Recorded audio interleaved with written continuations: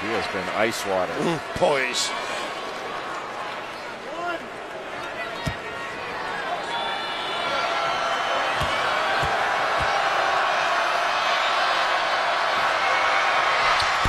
Whoa, second one pops out. Now they don't need a three.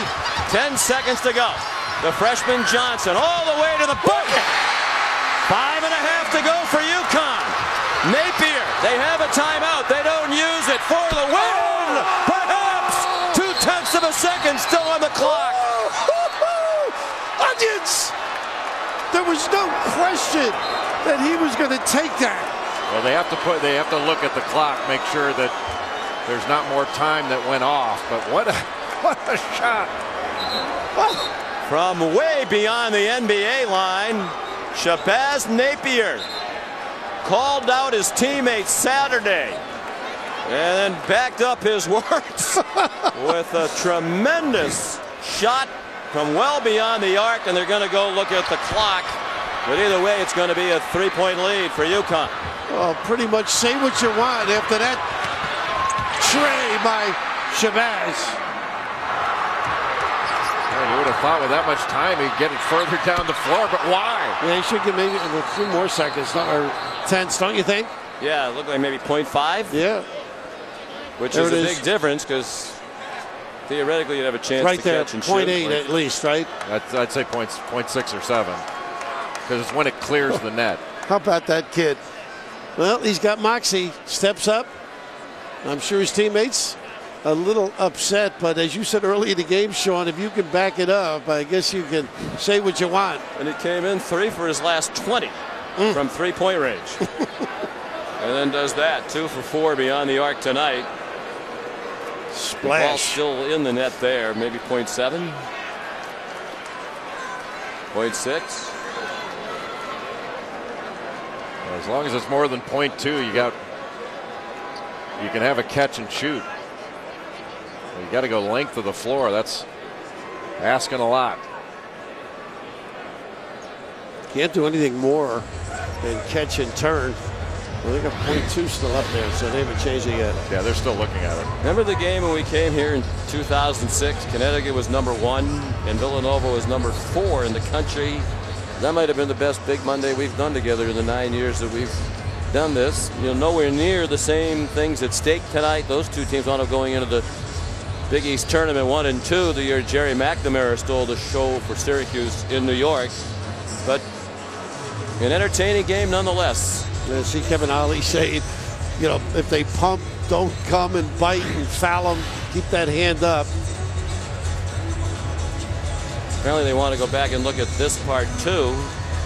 Well, you know the thing, Sean, you see the big guys get down there so late. They're so accustomed to having help in there. That's why I think Boatwright let Johnson attack the rim. Well, this long delay now is a break for Villanova. It does give Jay Wright, without a timeout, a chance to set something up. Are they going to add to the clock? 6.6. I think that's right.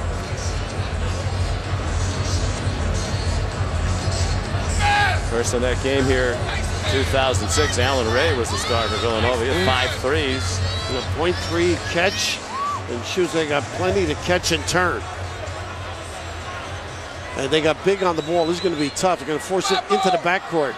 George Blaney wants a timeout. Now they're going to back screen and lob, I think, to Sutton, and he saw that at the other end. Cheek.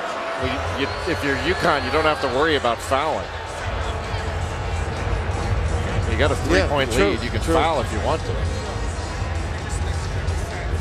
Just don't foul him in an act of shooting. Right. Yeah, active shooting a 3. That's probably what Ollie was referring to too, Kevin. You know, he was saying don't bite. I think they've got to inbound with somebody taller, or they won't even get a throw. Neither team has a timeout. Where is Grant when you need him, huh? Yeah. You talking about Grant Hill? Yeah. Well, there were 2-point-something seconds on that one. And Christian Laettner hit the shot, of course, in the building that's no longer there. It would have been right outside this building in it's now the parking lot, the old Spectrum in Philadelphia. Jay told me he drew that play up, by the way. No, I was in the back going, well, we had a great year. What are you going to do? Didn't you run it against Wake early in the year? Yes. Threw it out of bounds Did pretty not much. Work. Yeah. Johnson's going to throw it in. And nobody on the ball. And they'll let him throw it to Giroux, but if he catches it, he's going to have to make one from about 70 feet. Don't go to the rim. Whoa, look, that's coming to us. Whoa. Whoops. Incomplete pass. And that's... We were not the intended target, although it sailed right over our heads. Nice of Alex Oriaki to help. Thank you, Alex. Thank you, Alex. Nice young man, as you expect from the Commonwealth of Massachusetts. Yeah. Even under pressure, you get the Massachusetts reference in. And that should do it. Connecticut just needs to get the ball in bounds here. They don't have a timeout to do it. Lamb gets it into Napier, whose heroic basket will stand as the difference. 2 days after he called out his teammates, he delivers the shot of the year for the defending national champs. A shot that might play a big part in sending them back to the tournament to defend their title. Tonight's player of the game, brought to you by Ally Bank, is Jeremy Lamb. A career-high 32 points against Villanova tonight. He hadn't had a 20-point game in any of the previous 7, but he reemerged for the Huskies tonight. Final score in overtime, UConn 73, Villanova 70. Big Monday continues next with number 14 Baylor taking on Texas. This has been a presentation of ESPN, the worldwide leader in sports. Now let's send you to beautiful Austin, Texas, and join Dave Pash, Bob Knight, and Holly Rose.